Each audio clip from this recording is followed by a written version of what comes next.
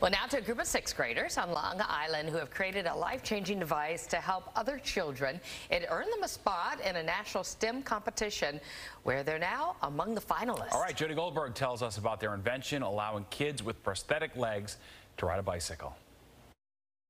It's a magnetized pedal and sneaker attachment to help children with lower limb loss safely and easily ride a bike. Certain designs aren't properly safe when they try to get off the bike, like if they fall. The first of its kind concept was created by a group of sixth graders in the Oceanside School District. Together they entered a national competition which challenges students in grades 6 through 12 to use their STEM skills to identify and solve a real-world problem in their community. When I ride my bike, I just feel calm and it makes me happy. And kids that have like limb loss, if they try it, they might feel more normal and feel like everyone else. So with help from Rob Schulman, a certified prosthetist and the executive director of the Limb Kind Foundation, the students designed a pedal adaptation. Every time we would meet, they couldn't get their hand raising up quick enough to come up with different solutions. It was just really an amazing experience seeing the innovation, the creativity from these kids. The prototype velcros onto any ordinary shoe and uses magnets strong enough to attach to the pedal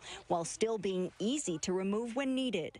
The students, who are the youngest group and just one of 10 in the country to advance to the finals, spent less than $20 on the materials. Teacher Kristen Stay is proud of them and the concept they came up with. We wanted the child to just feel like everyone else because they already are limb different, and we just wanted them to just be proud of who they are. Between now and mid-April, the team is practicing for their final round of the competition, and they'll pitch to a panel of judges in the city for a chance to win $100,000 and hopefully get the pedal manufactured. You can be an ordinary everyday person and you can make a huge difference. And they've already made a difference, regardless of who wins the competition. Just the experience of helping somebody that can't do what we do every day, it's really rewarding. Jody Goldberg, Fox 5 News.